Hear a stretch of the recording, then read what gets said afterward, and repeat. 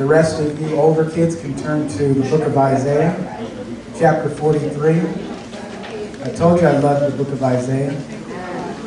As I shared last week, God led me to the book of Isaiah during a very low time in my life. And God's word from the book of Isaiah proved to be strengthening to my heart. It proved to be hopeful to my heart. I want to read just 2 verses from Isaiah chapter 43 as a beginning, as a springboard into what we're going to talk about this morning.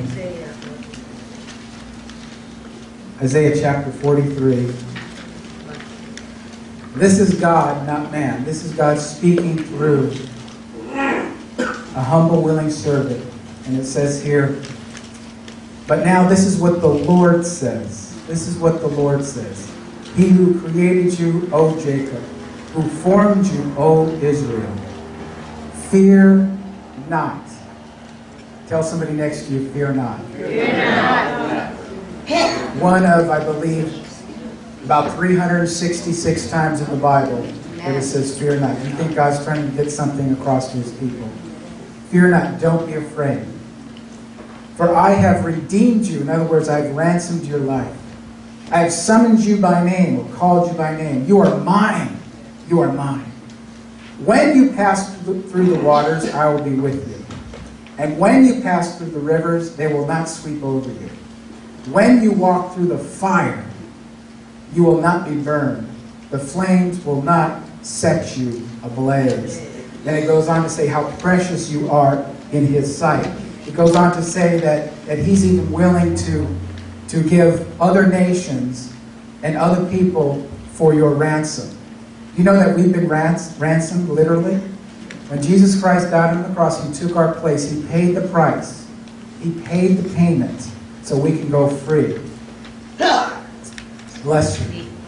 Bless you in the name of Jesus. Amen. What I want to do is look at this portion of Scripture along with 2 other passages in the Old Testament.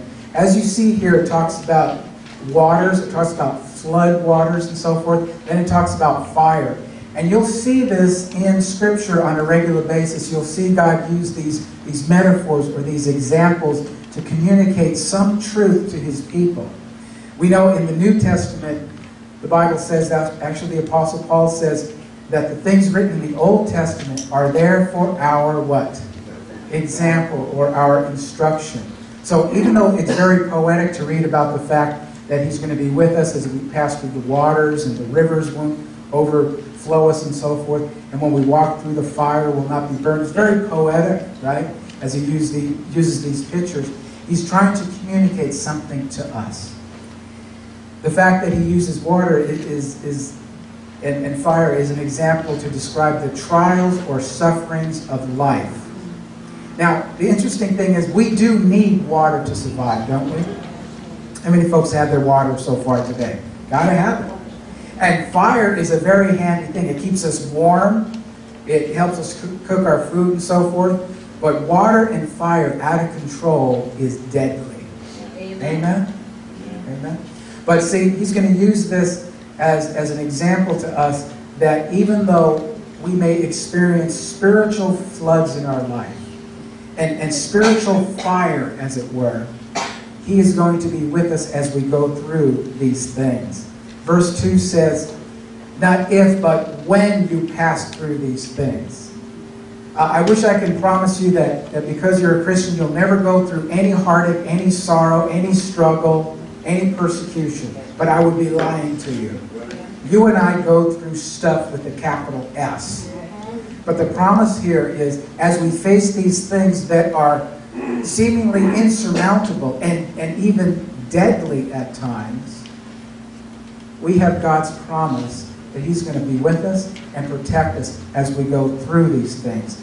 Emphasis on through, because it also says, but you will pass through these things. In other words, you'll go through them, there'll be an entrance, and then there'll be an exit in the name of Jesus, right?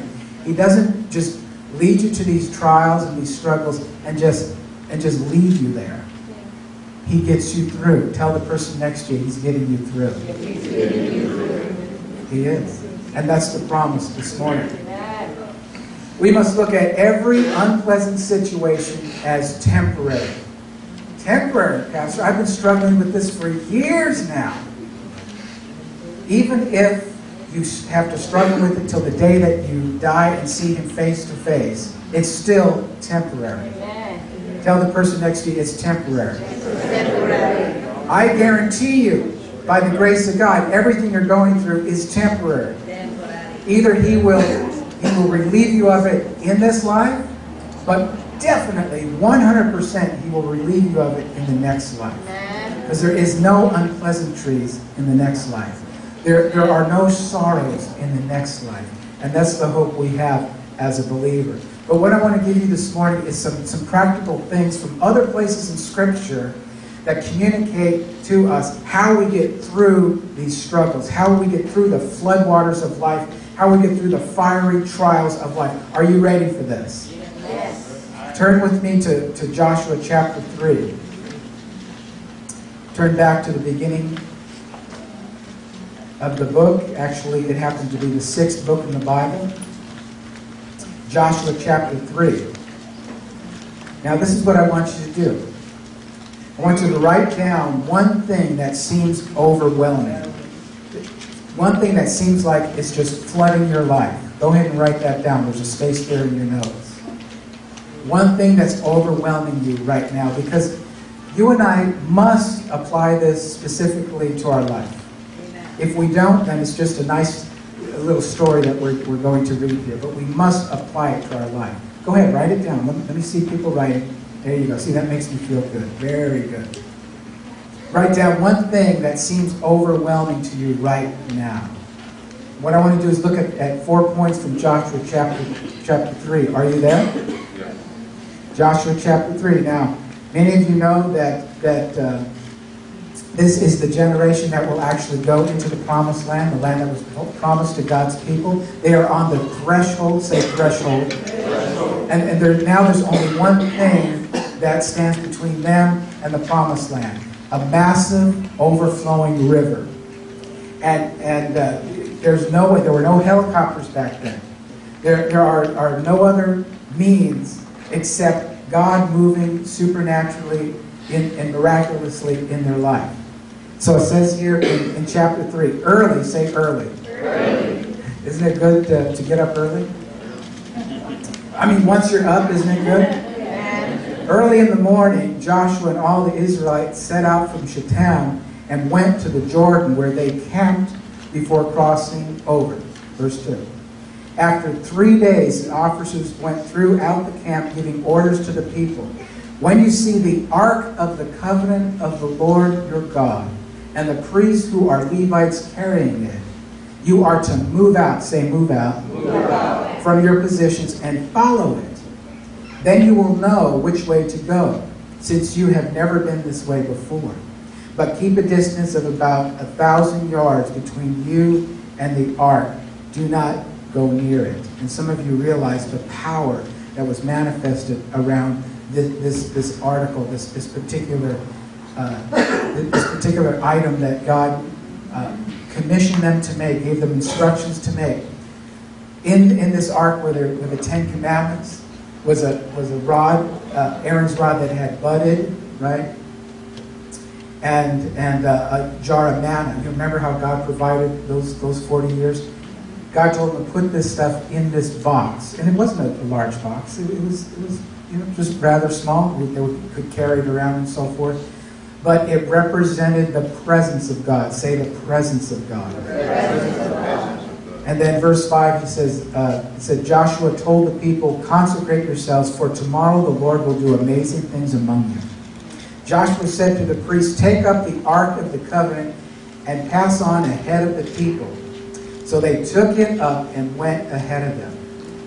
And the Lord said to Joshua, quote, today I will begin to exalt you in the eyes of all Israel, so they may know that I am with you as I was with Moses.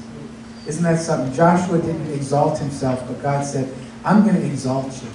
I'm going to use you mightily, as I did my servant Moses. Verse 8. Tell the priests who carry the ark of the covenant, when you reach the edge of the Jordan water, go and stand in the river.